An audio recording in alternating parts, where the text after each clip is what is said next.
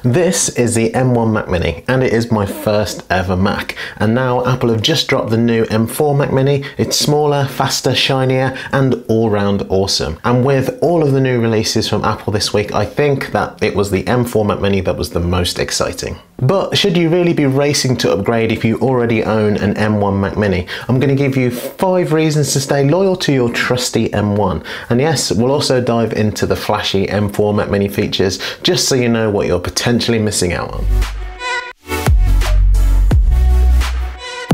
Let's start with the fact that the M1 Mac Mini is still a powerhouse. When Apple launched the M1 chip, it changed the game. The transition to Apple Silicon completely reshaped the expectations of performance, efficiency, and integration in computers, especially in compact devices like the Mac Mini and MacBooks. Before Apple Silicon, Macs used Intel chips, which are fast, but that speed came with limitations in energy efficiency, heat management, and integration with other Apple hardware. The Mac Mini was one of the first Apple products that featured Apple Silicon. If you got this M1 Mac Mini, remember the first time that you fired it up and realized that it could handle multiple apps, editing and streaming all at once without a fuss and almost instantly. And to this day, I'd say that most apps are still efficiently opening straight away. Sure, the M4 is faster with a 10-core CPU instead of the 8 that you get on here, and a 10-core GPU instead of the 8, yep, you guessed it, on here, with up to 32 gigabytes of unified memory instead of the 16 gigabytes that you get on the M1. But with all that power and efficiency that comes with the M4,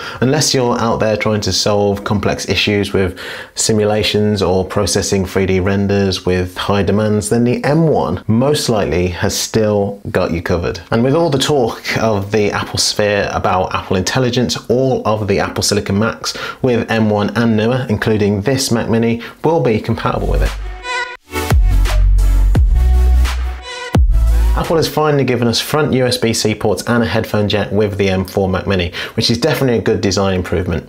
Until you remember that you've probably already got a cable system that works because you've had to adapt to those ports at the back. And with adapters and hubs, you can handle almost anything from extra monitors to external drives. I'm sure that we've all lived with that one awkward reach at the back of the computer and survived in most cases. Is it worth shelling out for front-facing ports and a power button on the bottom?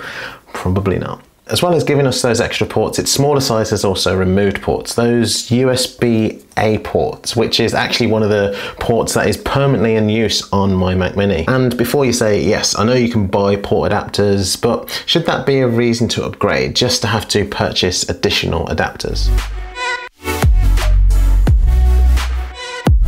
The M1 was built to be crazy efficient, which means less power consumption and less heat. Now, I've had this almost 4 years now, and while it doesn't see the usage that it once did due to me having this MacBook Air, which does everything for the channel now from editing to admin, taking over from the Mac Mini, this Mac Mini still runs almost as silent as it did when it was brand new, which means that it's still rock solid in performance per watt. Yes, the M4 is smaller and a bit more efficient, but hey, we're talking about improvements that might seem a lot on paper and on graphs, but in reality, the average user is going to find those improvements barely noticeable. Plus, sticking with your M1 means that you're saving hundreds of dollars or pounds by not upgrading. More money in your pocket means less buyer's remorse. But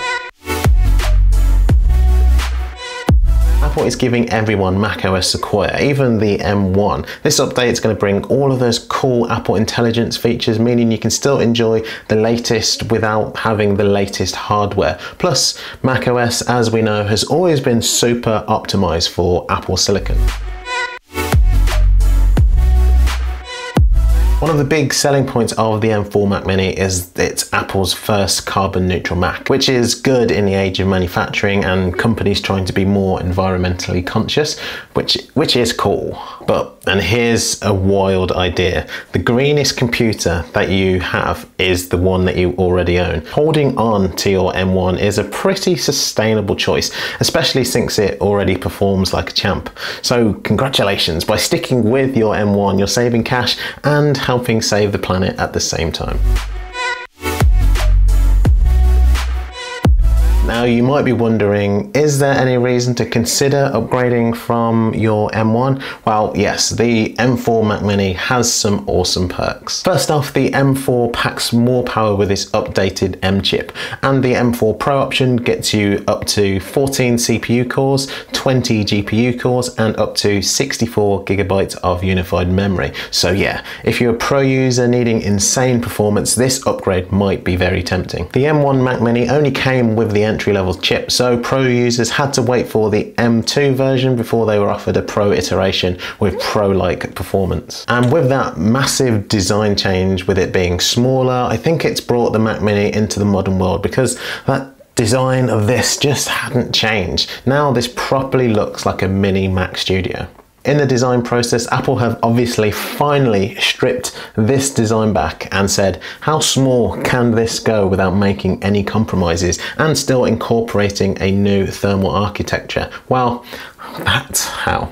Now it's at a great functional size, the size that it should be, considering the amount of space that's actually inside this. There were rumours of it being the size of an Apple TV unit, but the size it is perfect. I'm somewhat hoping that Apple, in line with their design approach to their desktop computers, makes the Mac Pro, if they decide to continue with it, the same design language as the Mac Mini and the Mac Studio. While I talked earlier about the removal of USB-A ports in favour of more USB-C ports, we are of course living in the tech age where fewer new accessories are anything other than USB-C. So the issue might not be so if you're getting new accessories, but what happens with your existing accessories. But with that upgrade of the USB-C ports, from the original transfer speeds of the Thunderbolt ports on this, these have now been upgraded to Thunderbolt 4 ports, with Thunderbolt 5 ports featuring on the M4 Pro versions. So data transfer speeds and additional monitor setups up to 3 displays are going to be next level for those power users. I'm not too fussed about the power button being moved from the back of the Mac Mini to the bottom.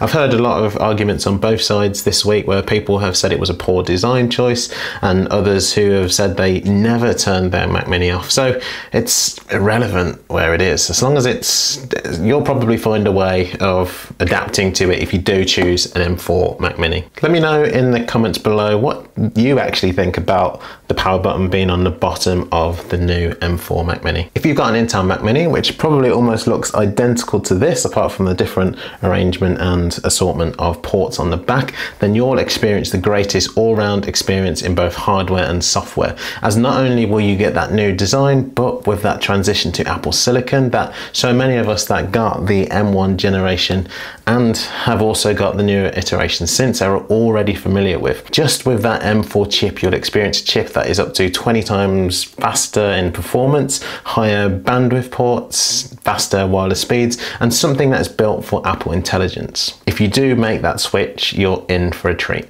And the same goes for PC users, who Apple is still targeting to make that switch over to the Mac. And the best thing about the new entry-level M4 Mac Mini is that it still starts at £599 or dollars. And if you're a pro user, then there is that staggered upgrade of the Mac Mini to the M4 Pro before you even get to the realms of where a Mac Studio would be better for you. But for most M1 users, all that extra performance is probably gonna sit unused. The M1 Mac Mini was a total game changer, and it still is. Unless you're someone who needs cutting edge specs for serious work or just has to have the latest tech, then the M1 Mac Mini still remains a beast. Let me know in the comments below if you're sticking with your M1 or if you're eyeing the M4. And if you do want to get the new M4 Mac Mini, I'll leave a link in the description below. If you enjoyed this video, press that like button and subscribe to the channel for more videos just like this. Thanks for watching, and I'll see you in the next one.